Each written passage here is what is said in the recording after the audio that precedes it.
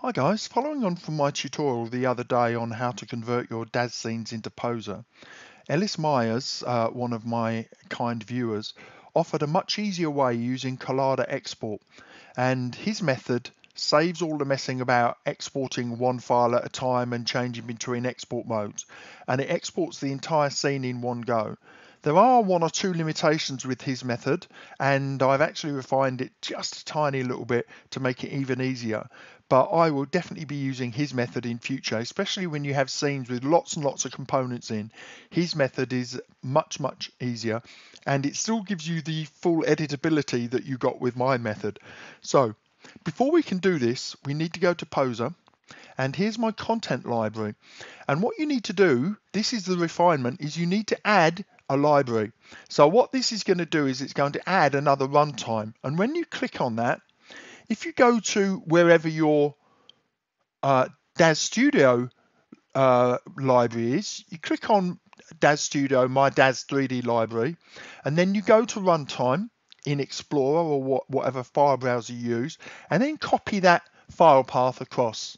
So in my case, I've created a separate library so that when I uninstall and reinstall DAZ Studio, there's no danger it's actually going to destroy or harm my content as well.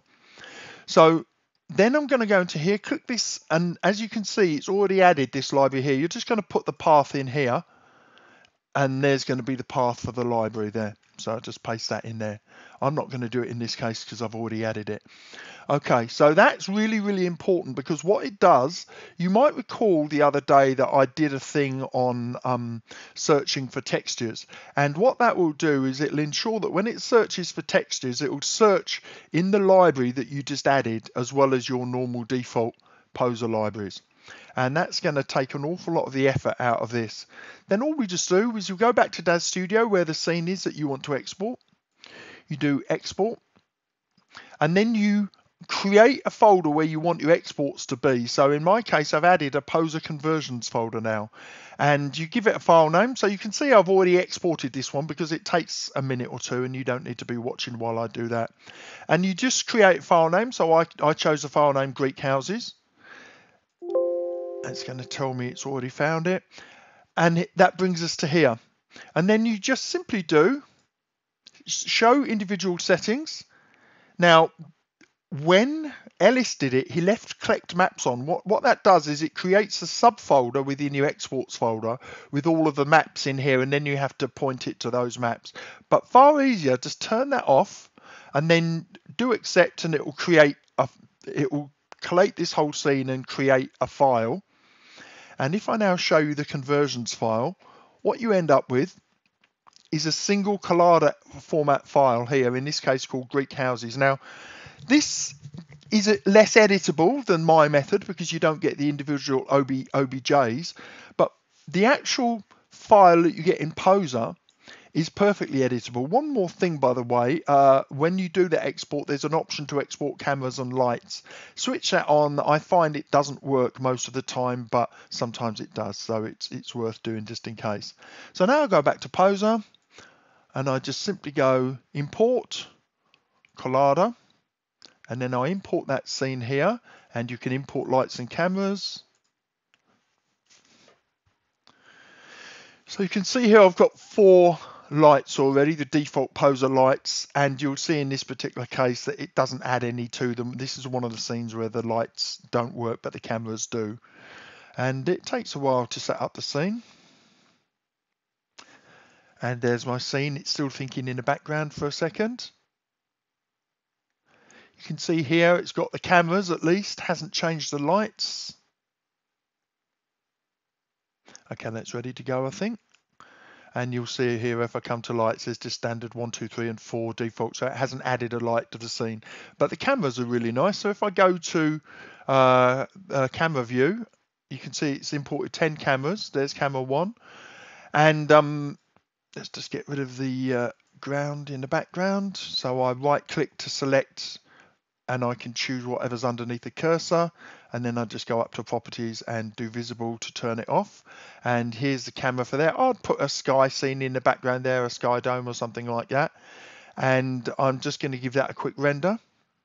So I'm going to change the render dimensions to fit match the preview window, and I'm just going to give that a quick render.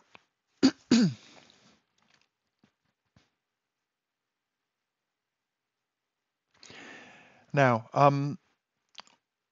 you may recall if you watched my manual conversion that one of the problems with OBJ, so you can see that's kind of adequate, the lights are not appropriate, we'd have to reconstruct those. I'll talk about that one day, but not this day. So what I'm going to do, you may recall that when I talked previously about doing a conversion, that I said that the OBJ format doesn't carry the full texture information that is present in a DAZ Studio Surface. And that's true of Collada as well. So we're going to have to reconstruct these textures. So here we have what's known as a stucco wall, and the stucco refers to this kind of textured, plastered kind of finish. It's very common in the Mediterranean as a kind of a cheap way of making the walls look nice. So if we go into the material room and then move the cursor over the scene, wherever I left click, it will pick up the texture of the object underneath. So we've got white lime stucco material here, and you'll see the only thing that's been plugged in here is the stucco diffuse color. So what I'm going to do is I'm going to click on that texture here, then browse and pick up this file path to all of the other textures. Sometimes that's necessary, sometimes it's not. And what we're going to do a new node. Oh, incidentally, while I'm in that section, so this is stucco 2 white, I can see what textures have been included in the original file to make the stucco 2. So if I scroll down here, if I scroll down, you can see stucco 2 white. So is there any other components to stucco 2? Stucco 2 white here. Okay, stucco 2 spec, so that's definitely going to be specularity.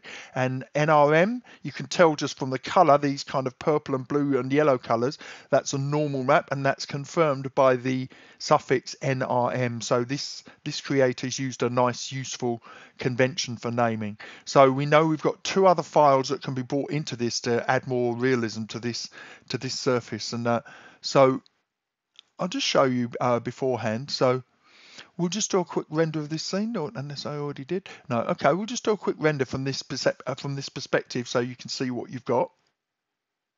Obviously, without the full lighting, this is not going to be the perfect render. So we move in here, and this stucco looks okay, to be honest. But what we're going to just do now is we're just going to add those other 2 maps. So click on there, and we're going to do new node, 2D textures image map, and we're going to do that twice because we know that we have 2 more image maps to bring in. Then we're going to click here, we're going to click image source, browse, and we're going to paste in that path that we copied from before.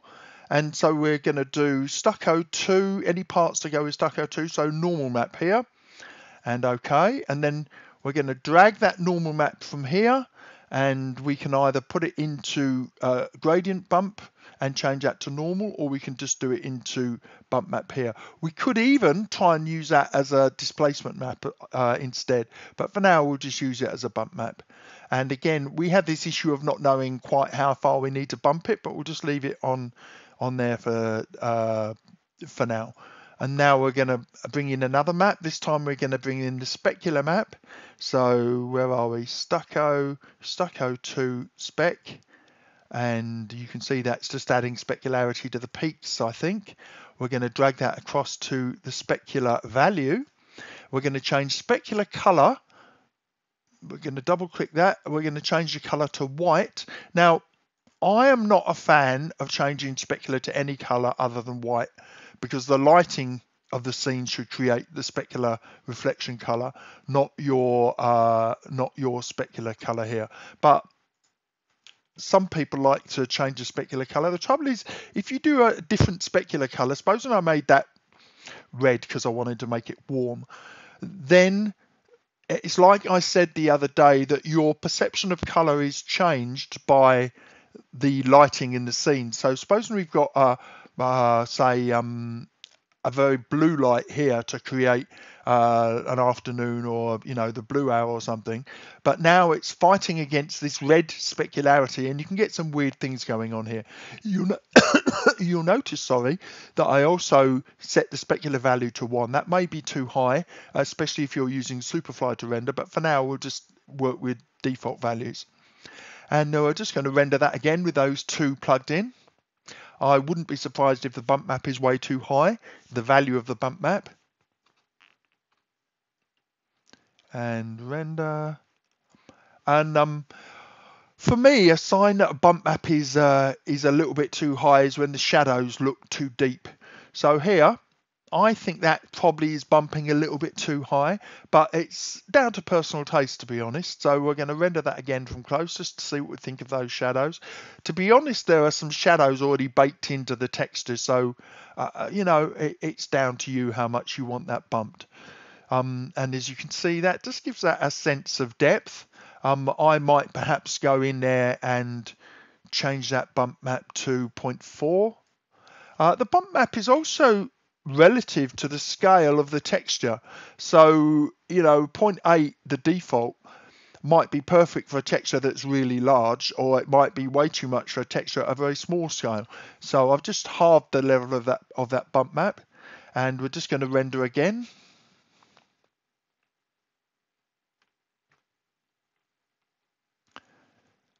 So I tend to think that less is more. When you see people do a bump map on the skin texture, and every pore is popping out of the skin, I think that's way too much. Even down here, see this highlight and this shadow. I think that's more than I would want. But then we can take control of that a little bit with the specularity. So overall, the bump map doesn't look too bad.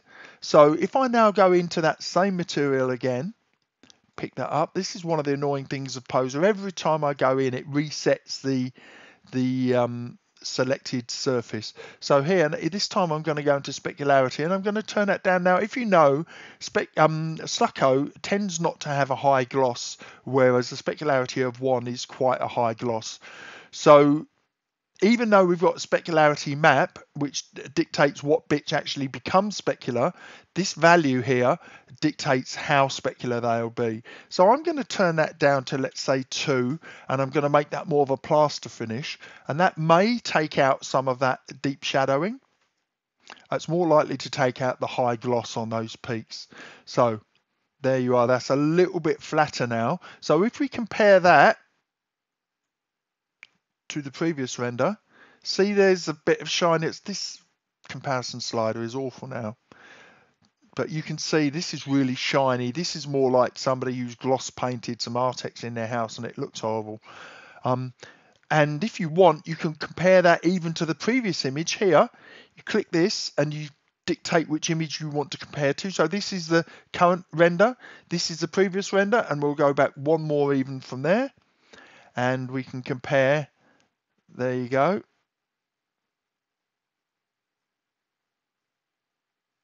So I'm going to leave it there, guys, except to say, once you've created that scene, incidentally, we can just have a quick look at the cameras. So camera view here, we're going to go to cameras 2. There you go. You could just save that as a scene and start importing your poser figures now into that scene. Incidentally, you can also export DAZ figures, but they won't be editable. They'll have all of their surface property, but they'll have their shape and their poses, but then if you try and move them, they go berserk. You could perhaps re-rig them, but it's far more trouble than it's worth, I think. But if you now take that scene, and again, you can go to scenes, go to your library, and you can just save here using the add scene. And now anytime you want that scene, including lighting, you just go to scenes and you can double click that, so it's saved in your library.